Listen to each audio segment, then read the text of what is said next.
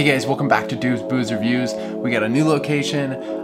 This is a picture of what my old location actually looked like. I think it's pretty amazing that I was able to make that look like a bar. Anyway, today we are taking a look at Gran Gala.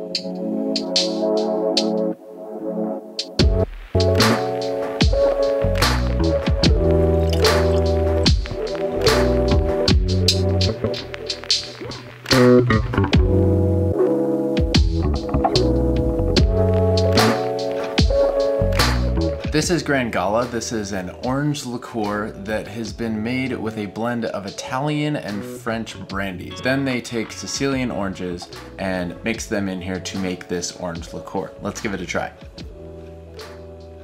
So it is 40% and it does zing your nose a little bit, but definitely you get that orange flavor. You get some orange peel, a little bit of orange juice too, but without any pith.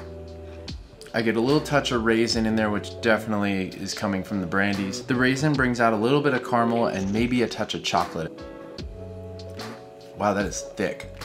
Very thick. It does burn a little bit in the mouth and it burns a little bit on the way down too. Oh, what is that? Caramel butterscotch orange, tiny hint of tequila? Maybe that's like an associative flavor because you would put this in a margarita or something. I'm getting a little hint of tequila. Amazing what the mind can do.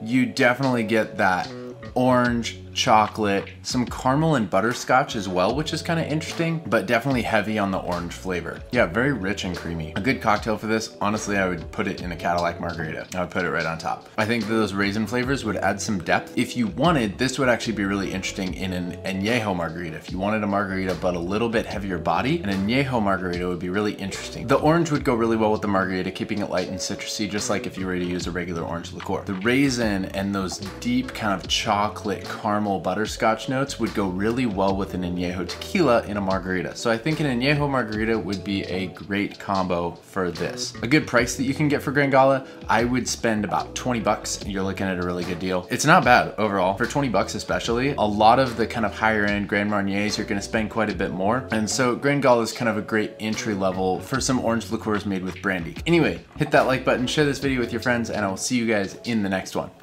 Peace!